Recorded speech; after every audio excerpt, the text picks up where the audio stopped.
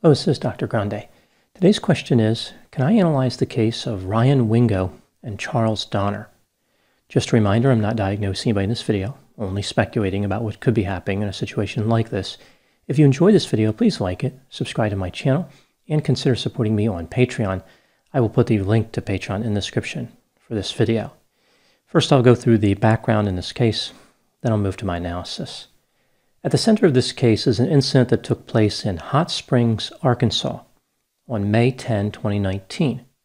An Arkansas state trooper named Ryan Wingo was driving east on U.S. Highway 270. This road has 2 lanes going each way and a turn lane in the middle. Trooper Wingo saw a vehicle traveling westbound, which he believed was speeding.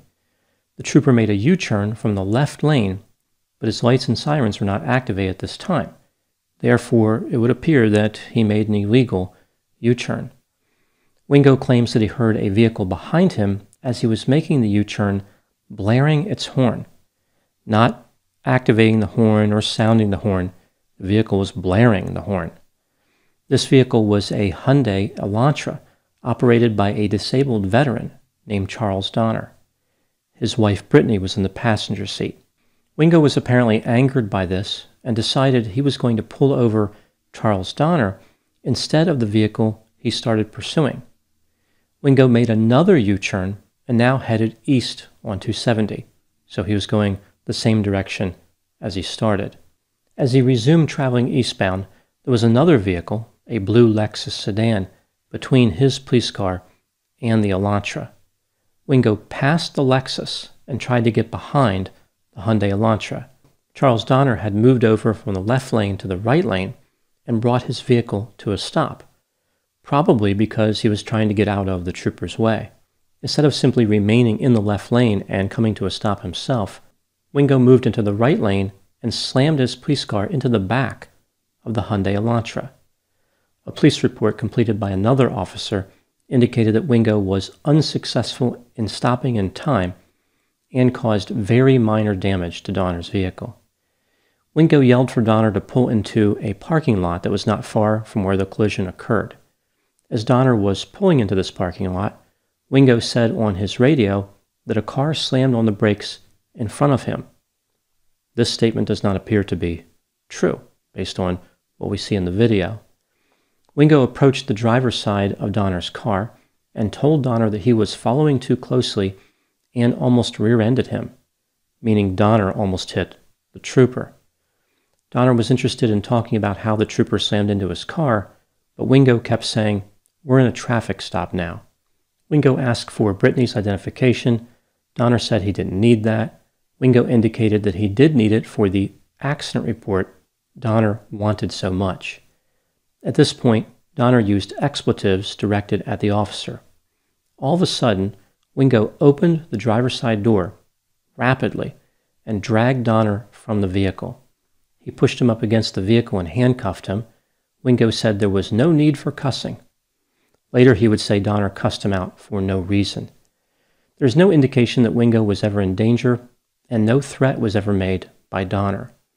Wingo claimed he was arresting Donner for disorderly conduct. Wingo placed Donner in the back of his police vehicle and returned to Donner's vehicle to speak with Brittany.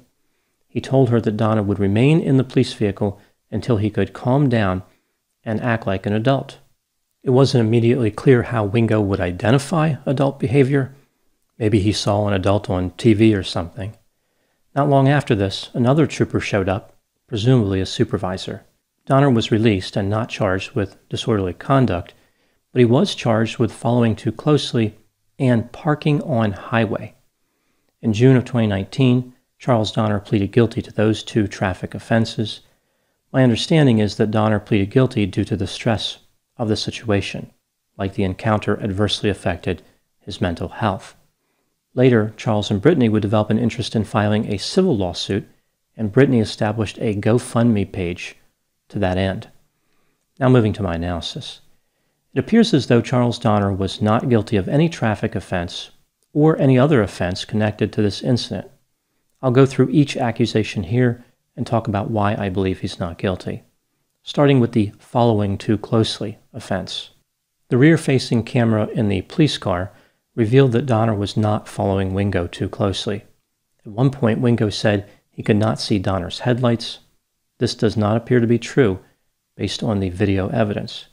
Now moving to the parking on highway charge, Donner pulled over because he saw Wingo make a U-turn.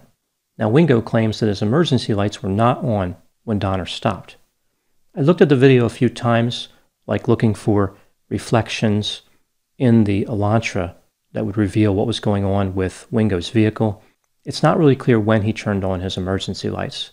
What is clear, however, is that Wingo used the middle turn lane to pass the Lexus and cut in front of the Lexus to get behind Donner.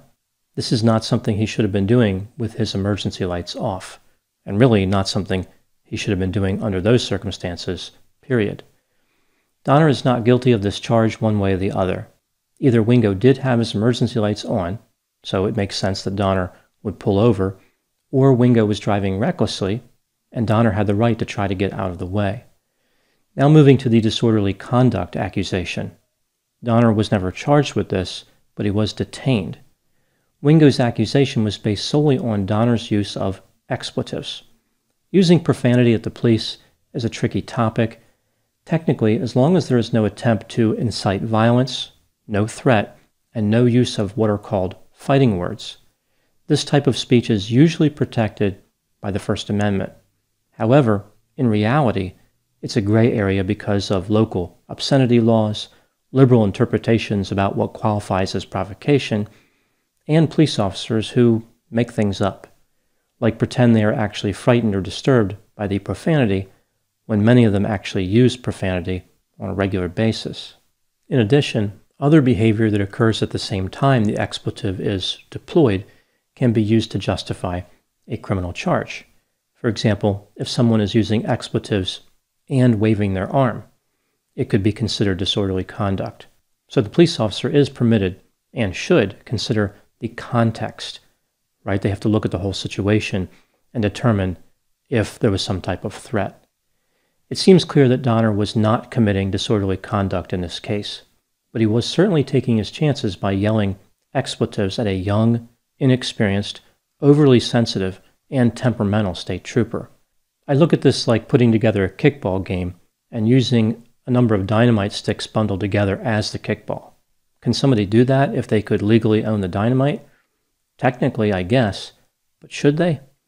It would be easier to remain in the realm of the non-exploded if one opted out of that activity. Now moving to Ryan Wingo.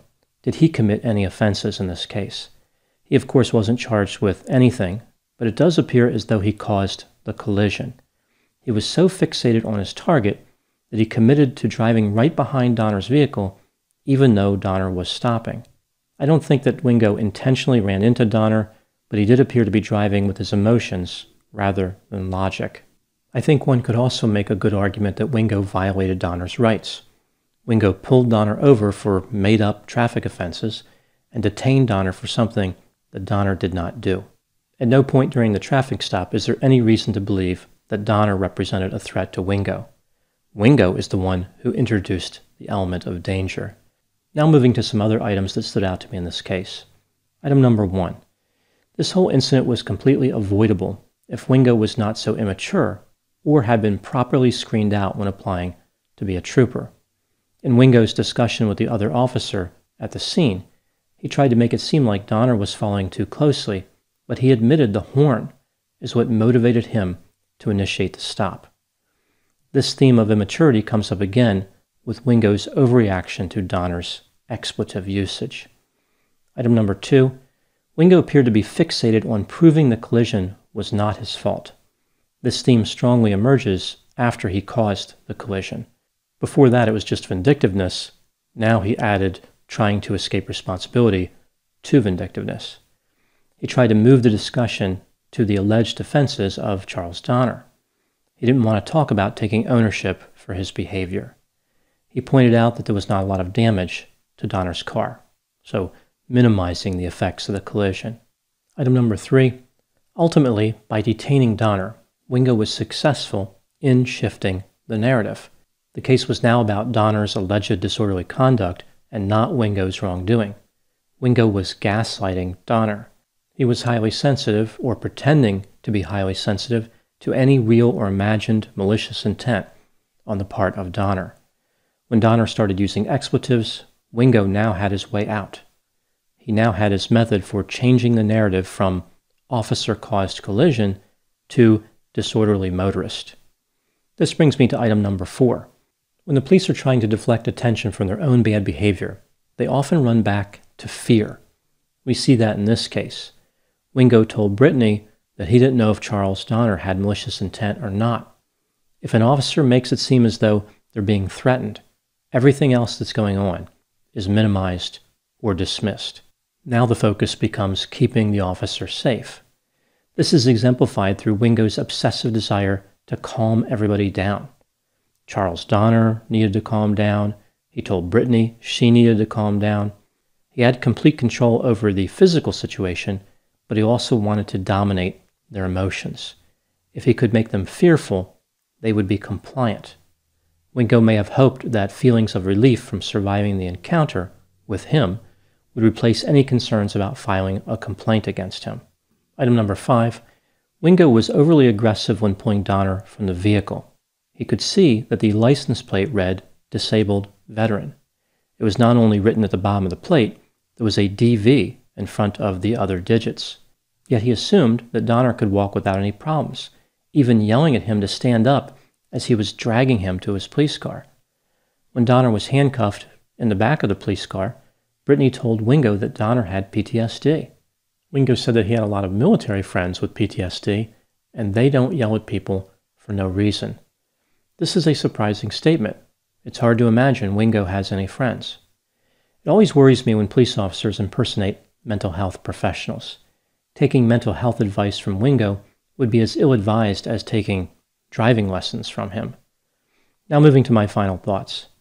Some police officers are fixated on domination and control, not just in a crisis situation where they may have the right to do that, but all the time.